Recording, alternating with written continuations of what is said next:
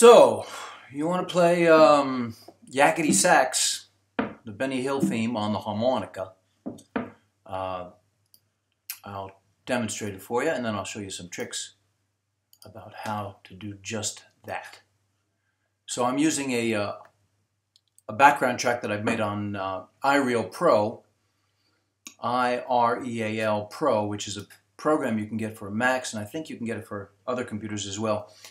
It's like 10 bucks. It's unbelievably valuable for anybody who wants to play jazz or any kind of music on the harmonica.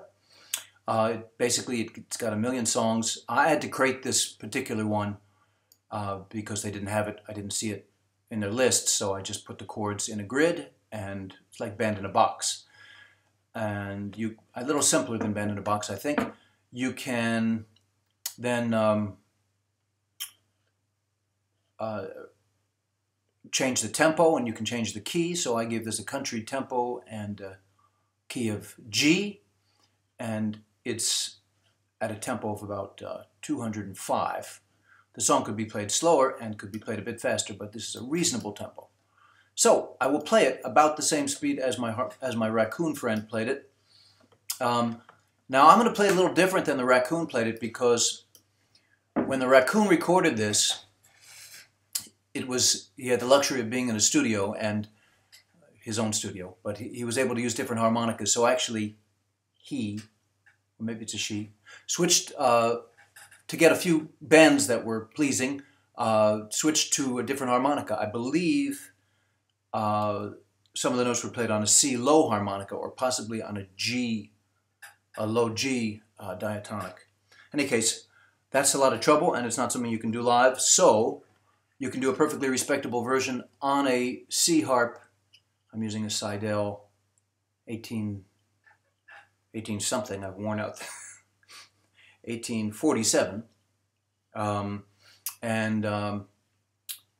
This is a great harmonica, by the way. This one has lasted a long time, so let's hope I don't blow a reed as I play Yackety Sax for you. Then I'll explain a few things about it. So here we go. Let's see if it works. Yes.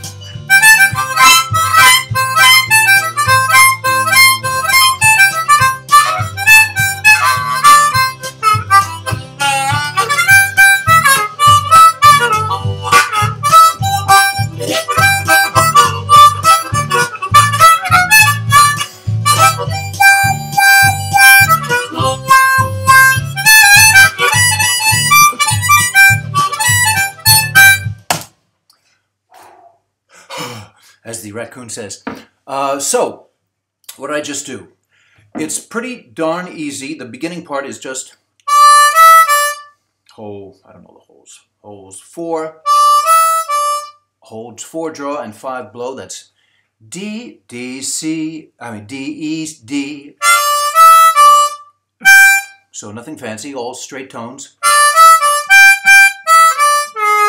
And then I bend that 3 bend.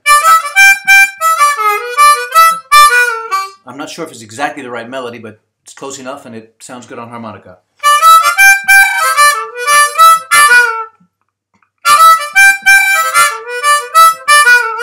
Now, what did I do? That's what I do. I abbreviate a little bit.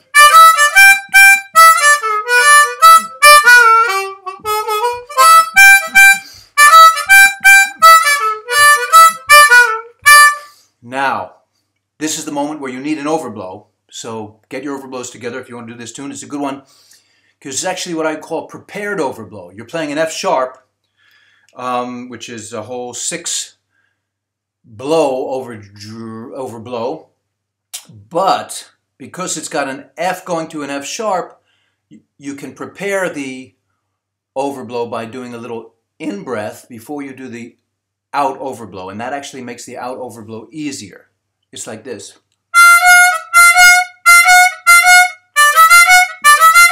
So you play the F and the F sharp by blowing.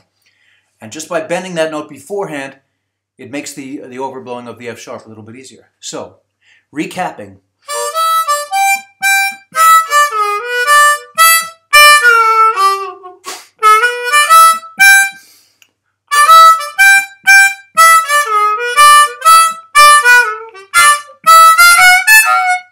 Or,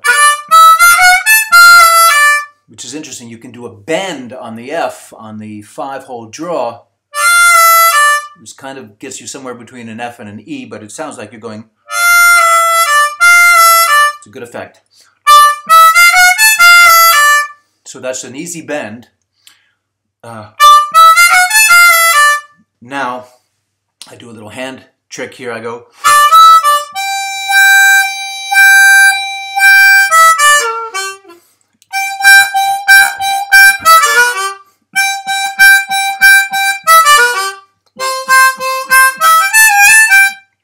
Doesn't really matter. It's a choice whether you start, close, and go open, but the difference in the sound is very effective. I would start open. No, I would start closed.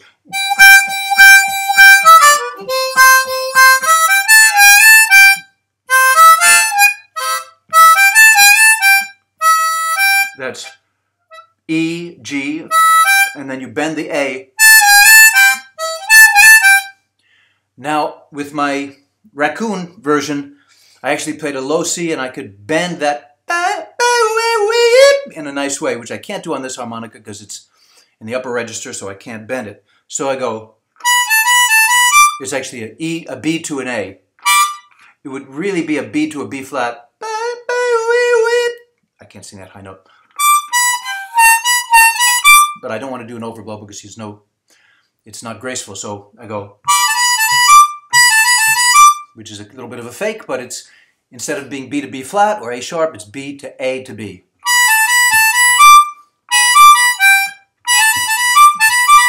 And you go. You give a little grace note before the B. So that's a little lick you can practice.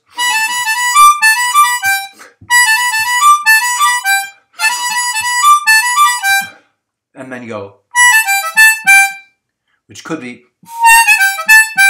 with the B flat, but that would include a overblow. So far the only overblow we have is the F sharp. I'm going to play it again real slowly.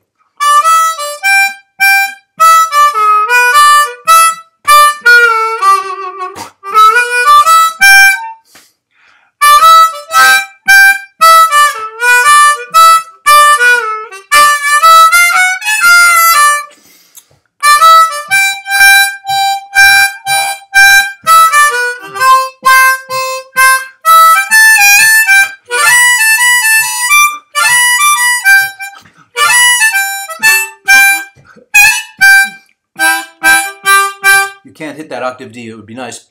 It doesn't. I mean, an octave A, unfortunately, it doesn't exist. So you can play an octave on the last note. Now, the bridge is the hard part. That was so hard the Raccoon couldn't even do it. This is tricky, and you need to be pretty fluid with the overblows to do the second part, which modulates to the C, to the key of C. If you wanted to have an F harp, you could probably do it and switch harps there, but that's kind of cheating, so I won't do that. I mean, there's no cheating. If you're fast enough to switch harmonicas, or you can hold two in your hand, then that's fine to do. But if you've only got one harmonica, a C harmonica, you can play that part, but it takes some pretty serious overblowing. It goes, and you can bend up to that. So that's C, B, now an overblow.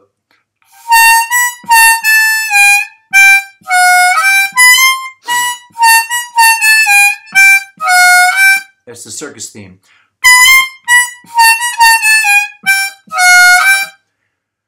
So that's tricky because you're going from a normal bend to a overblow and back very fast. That is a B to a B flat.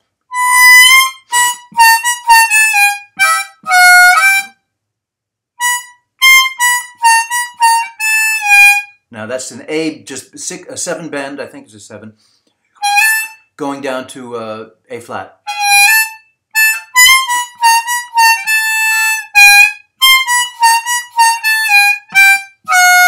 Now is the F sharp, which is the 5. I don't think in terms of holes, so excuse me, I think in terms of notes. So it's an F sharp, it's the 5-hole blow. Now the next thing is a little lower version of that, and you started with the bending of the A, which is hole 7.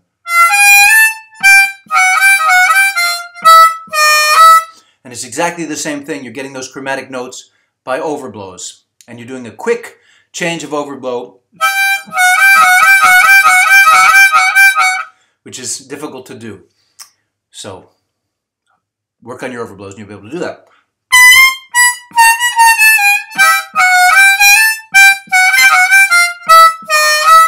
And it's a little sloppy sounding because you're going from a draw to a blow, and you're going from a normal note to an overblow note. So it's got a kind of a rinky-tink feeling to it, but that's okay. Because after all, this is the Benny Hill theme song called Yackety Sax. It's not Mozart or Beethoven.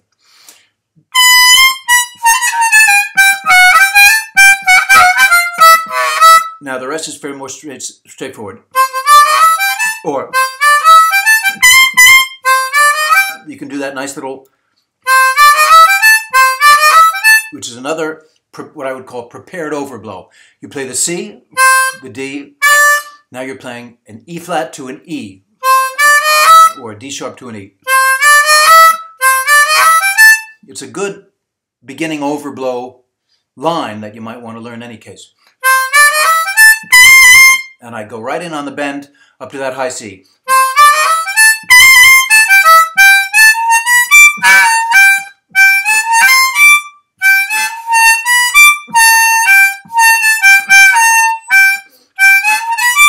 Or you go.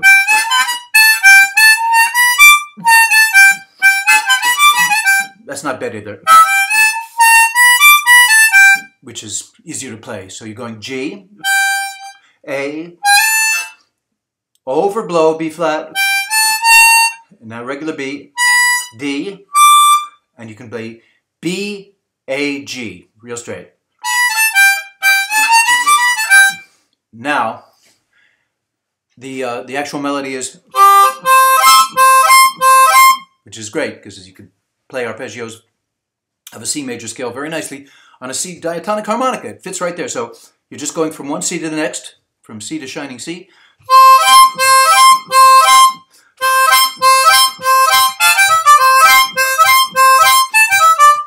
Now the last phrase is something like,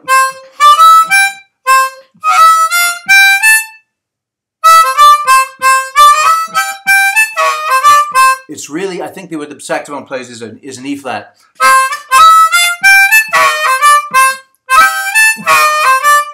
Now that's hard to play because it's an overblow without any preparation.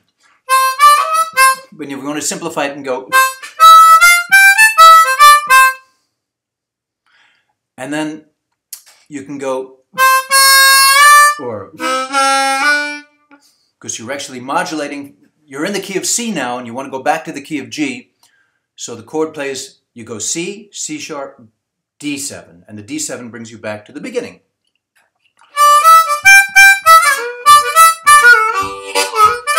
And that's another thing, you can put a little chunk in there.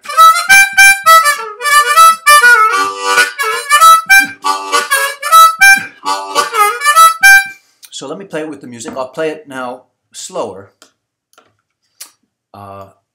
I'll play it from 205. I'm going to take it down to 160, which would be painfully slow, but let's hear what it sounds like.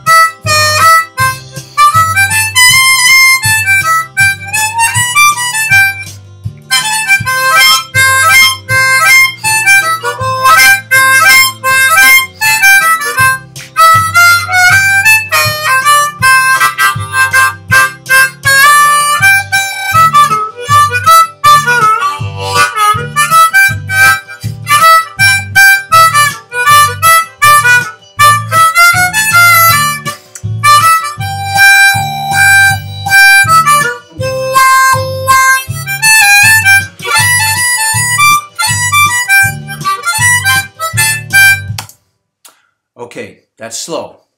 And I mean, that's relatively slow. You can, I would say, practice it at 120, 140. I think fast would be about, let's say, 220. See if I can do it at that speed. And one nice thing about this iReal Pro thing is you can actually make it progress from chorus to chorus. As it repeats, the tempo gets faster and faster by a given amount. You can choose the amount. So if you wanted to go up 5 beats per minute every time it comes around, it's a good way to practice a lick, for example, slow. You can make it rise 1 beat per minute each time and go over and over and over again. And another thing about this program is that you can isolate a particular chord sequence, not the entire song. You don't have to hear this. So one little part or of this song or any other song that you want to study, you can just cycle those chords over and over again. So I'm going to try it now at a ridiculous tempo. Let's see if I can do it at this tempo. What is it now? Oh, 215. That shouldn't be too bad. Let me make it 220. 220? Okay, let's see what happens. Okay, play. Play, maestro, play. There we go.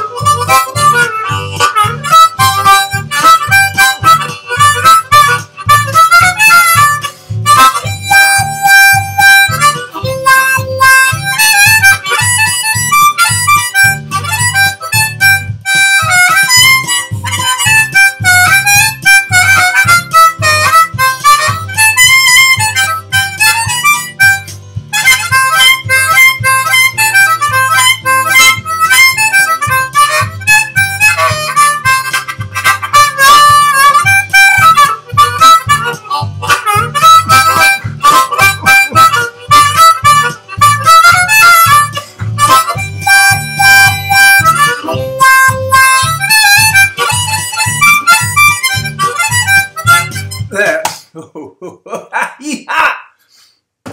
Messed up the last note. So, I'm sure somebody can play it faster than that. But it's not necessary to play it much faster than that. The song, what's nice is to have those and that's another thing I didn't mention is sort of there's some tongue articulation.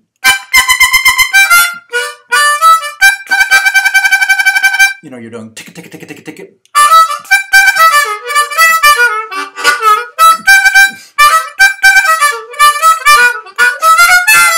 And then when you do this part,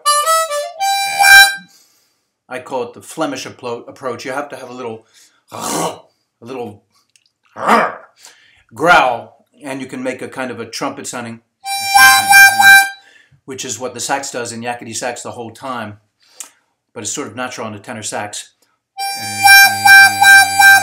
So I'm going.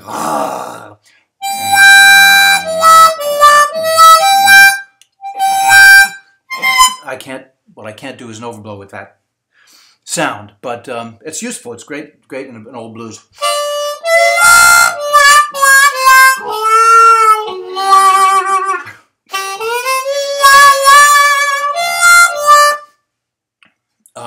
Easier on the draw than it is on the blow.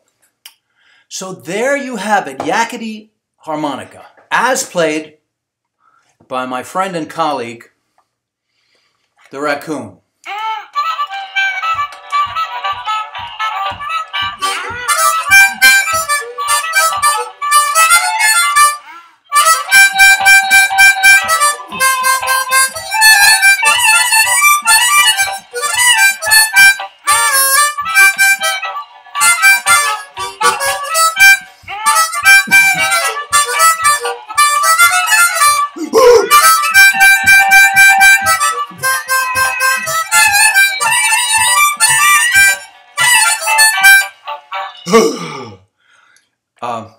Actually, I didn't realize how fast I played it when I did the Raccoon part. And there's a funny story about the Raccoon, which I'm going to tell you, whether you like it or not. It was about, 8 years ago, I got an email and with a file, and they said, hey, can you, I have no idea who it was from. I don't even know if there was a return name on it, but it just said, hey, could you record Yackety Sax on the harmonica? And here's a background track. And we'll pay you whatever it was, $250 or something like that. And so I did it because that's what I do.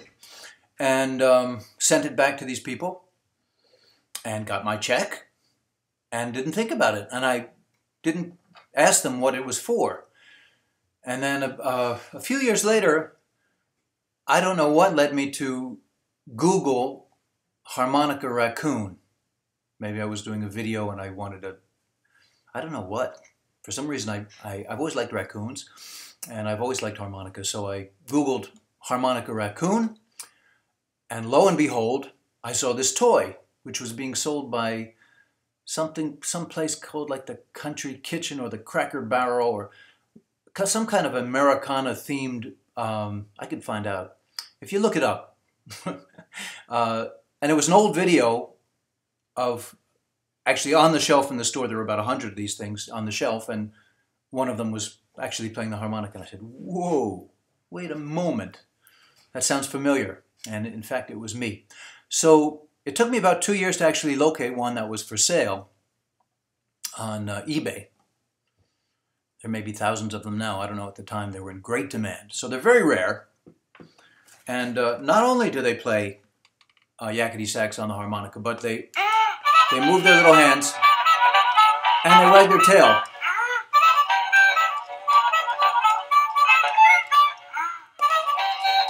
And, oh, there's another thing. Now I put some harmony notes on the second one.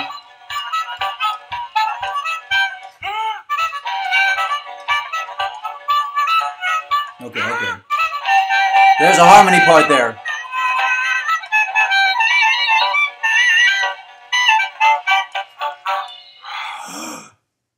So, that I can't tell you how to do with one harmonica. You need to have two mouths to do that, to play both. So, if you have two mouths, that will help. So there you are, how to play Yackety Sax like a raccoon. Thank you very much. To my friends in India, I will see you in India. I hope you can make it. We'll be in Bangalore and Hyderabad and possibly in Goa and possibly in Mumbai. We're trying to work that out. To the rest of you, Om Shanti.